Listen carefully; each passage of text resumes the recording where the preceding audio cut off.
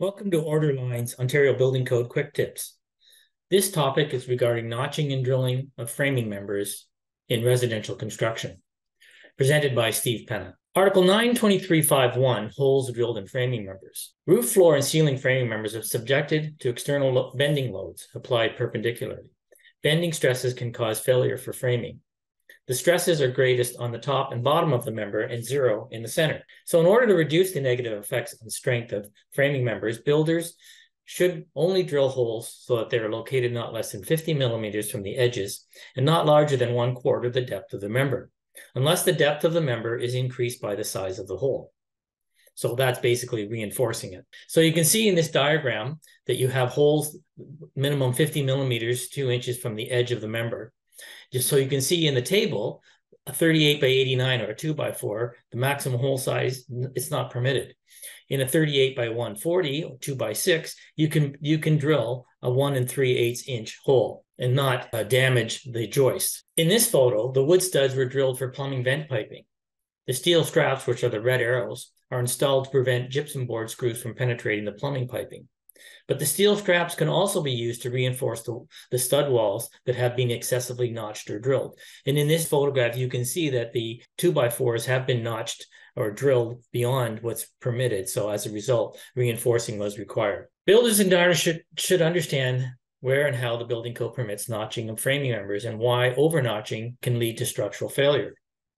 Bending and shear stresses on a framing member must be considered when they are notched.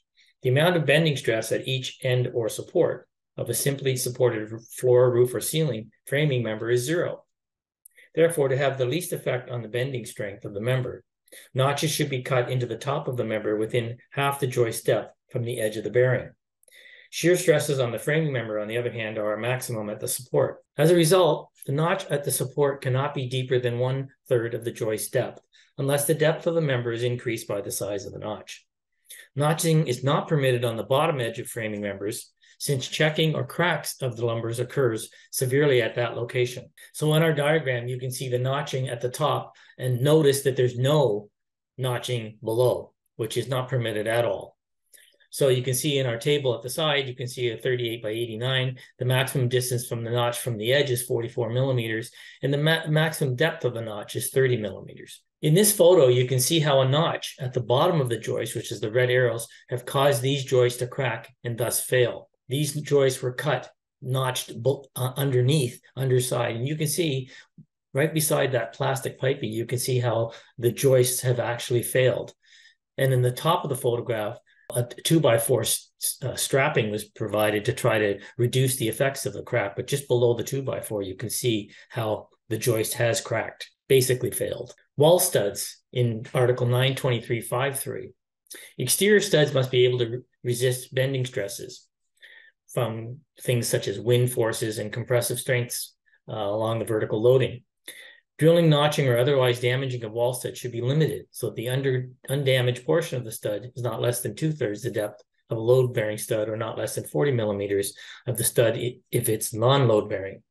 If the undamaged portion of a notched or drilled stud exceeds these limits, suitable reinforcing must be provided. As noted in one of the previous photographs, the steel strapping is sometimes suitable for this purpose when dealing with non-load-bearing studs. Non-load-bearing studs should provide reasonable solid support for finishes and be able to resist impact loads. Where the load-bearing capacity of the stud is important, an additional stud at right angles to and immediately adjacent to the damaged stud may provide the requisite bearing capacity, yet allow any service element to pass. Damaged or warped studs should be replaced, repaired, and reinforced. So in our diagram, you can see the load-bearing studs must be able to resist bending stresses caused by wind forces, exterior wall studs, and compressive stress caused by vertical loading. So in our diagram on the left-hand side, you can see the drilled damaged wall stud is not more than 1/3. In this photo, these exterior stud walls have been over-drilled, which will require them to be suitably reinforced. So a 2x4 at 90-degree angles to these 2x4s would suffice. Roof trusses. Roof trusses comprise of one or more triangular units constructed of straight members called cords, top and bottom, and webs inside. They are required to act together as one unit. Damaging any member can cause structural failure.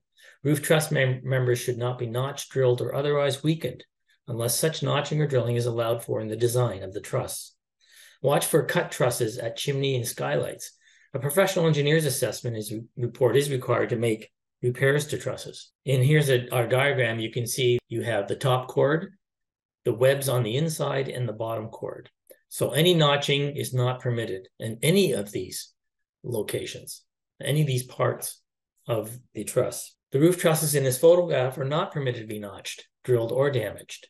If they are, a professional engineer's report and assessment must be obtained to make any repairs. A general rule of thumb is if a web member is cracked, 2 2x4s strapped on both sides of the actual web from gusset plate to gusset plate is required with nails, spiral nails, 3-inch nails spaced 1 foot apart is sufficient to provide sufficient bracing for the cracked truss. For further information on compliance with Part 9 of the OBC, go to www.orderline.com.